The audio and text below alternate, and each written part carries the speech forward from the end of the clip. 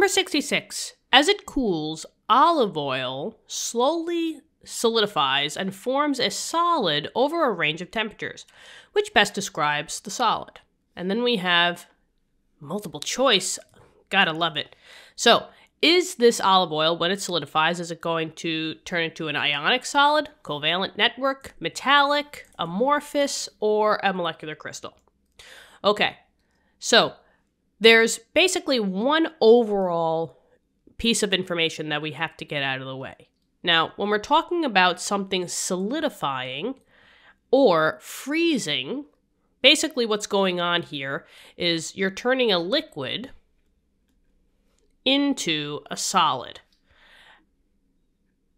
And generally speaking, right, all the olive oil that you use for cooking, that's going to be in the liquid form. But just know that olive oil can turn into a solid, depending on what the temperature is, in very, very low temps.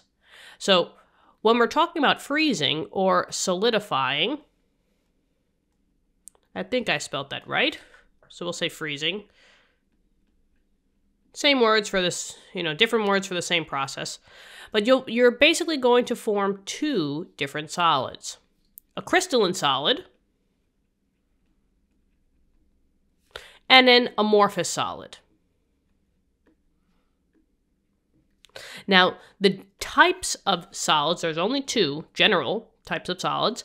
This comes from the molecule that's in question. And the molecule that's in question is olive oil.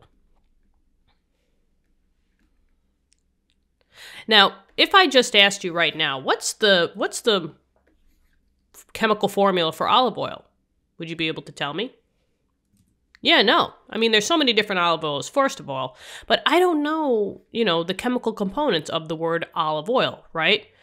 Now, we do know that there's some carbons in there, hydrogens, oxygens, because an olive oil is one of your lipids from biology.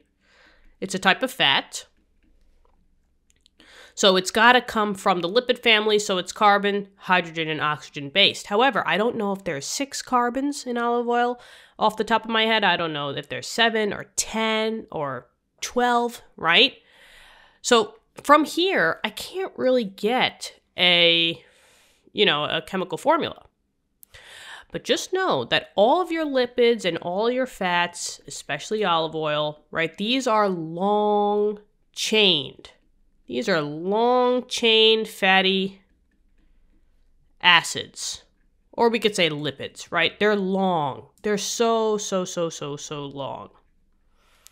Meaning that if you had, if there was the breakdown of what olive oil was, right, you would see like these crazy tails combined threefold. Now, this is like biology-based, and if you go into organic chemistry, you'll see what this type of structure really is. It's like the condensed organic structure for drawing carbons. But don't really pay attention to that as much as what we need to know here. But just know that anytime that you're dealing with lipids or fat or any type of long compound, these do not have the time to turn into a crystal formation.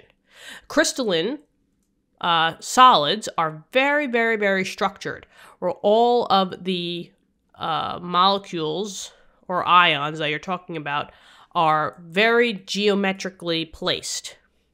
And it looks so geometrically pleasing, and everything is in the nice, a nice line, and it just keeps repeating.